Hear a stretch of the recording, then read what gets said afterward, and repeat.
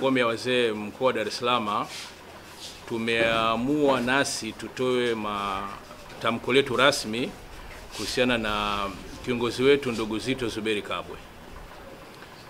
Ni vitisho dhidi ya kiongozi ni vitisho dhidi ya Zitto. Tunasema ni ukiukwaji wa haki za binadamu na ukandamizaji wa demokrasia usiokubalika na tunalaani vikali.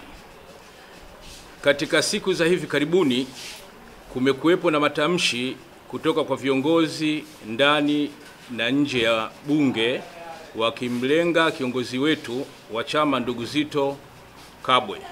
Matamshi hayo yalitolewa na wabunge wa CCM na viongozi wa jumuiya ya vijana ya chama hicho. Wamekuwa wakitoa wito kwamba Zitto Kabwe auwawe. Hoja ambazo wanaoegemea uhalalisha matamko hayo na ni madai kwamba ndugu Zitto amesaliti nchi kwa hatua yake ya kuiandikia Benki ya Dunia barua akiomba isitishe mkopo wa elimu kwa Tanzania mpaka pale serikali itakapobadilisha sera yake ya ubaguzi juu ya elimu kwa wanafunzi wa kike wanaopata mimba wangali shuleni. Tunasikitishwa na kutangazwa na matamshi ya wabunge na viongozi wa CCM ambao badala ya kujibu hoja lakini viongozi hao wakijielekeza katika kutoa wito wa kumdhuru uhai wake. Tunasikitishwa zaidi na hatua ya spika wa bunge ndugu Job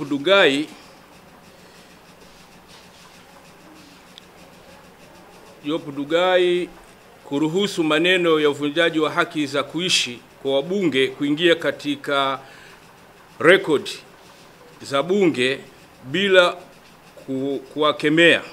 Sisi tunaitazama hali hiyo kama ni kitisho cha hali ya juu kwa amani na utulivu wa nchi yetu.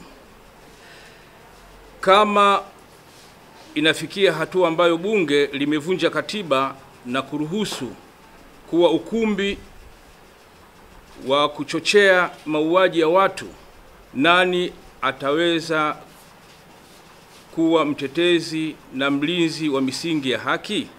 Nani atawalinda na kuwatetea raia wa kawaida? Kuna hatari kubwa sana. Tunalitazama jambo hili kama hatari kwa amani na mshikamano wa nchi yetu, kwani kwa mujibu wa katiba ya nchi pamoja na maadili ya binadamu hakuna mwenye uhalali wa kuamua mtu aliyekuwa na hatia za kisheria. Hatua ya kuikosoa sera ya kibaguzi ya serikali ya CCM ni hatua ya kishujaa, ya kizalendo na inalenga kulinda haki za watoto wetu dhidi ya ubaguzi wa serikali ya CCM. Tulitarajia wabunge na viongozi wa CCM wajielekeze katika kuitetea serikali yao, na inabidi sera hiyo ya ubaguzi ili nchi yetu ipate fedha hizo za watoto wetu wote wapate haki na fursa sawa za elimu. Njama za serikali kumbambikizia mashtaka na ukandamizaji, utakatishaji wa fedha ni ishara ya uovu wa CCM na serikali yake. Mbali na ndugu Zitto kutishiwa maisha, kuna taarifa pia za uwepo wa mpango haramu wa TAKUKURU au ofisi ya DPP, mwendesha mashtaka wa serikali, kumbambikizia kesi za uongo ya utakatishaji wa fedha. Lengo la hatua hiyo ni kuhakikisha ndugu Zitto anawekwa ndani bila dhamana na hivyo kushindwa kutekeleza majukumu yake kama kiongozi wa chama na kama mbunge.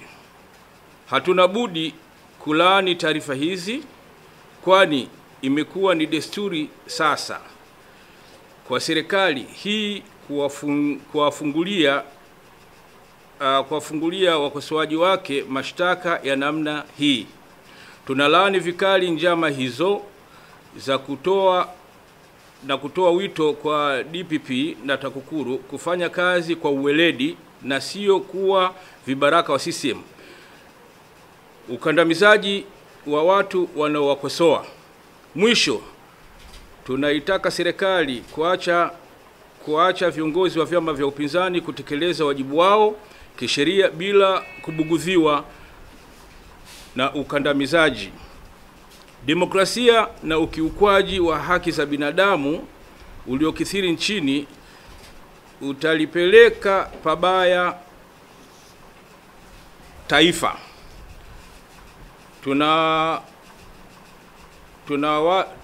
Tunao wale wote ambao wanatenda haki kwa watu wengine. Aidha, viongozi wetu wa chama ndugu Zitto yuko imara, hayumbishwi na vitisho na ataendelea na kazi yake ya kuhakikisha demokrasia na haki vinashamiri hapa nchini.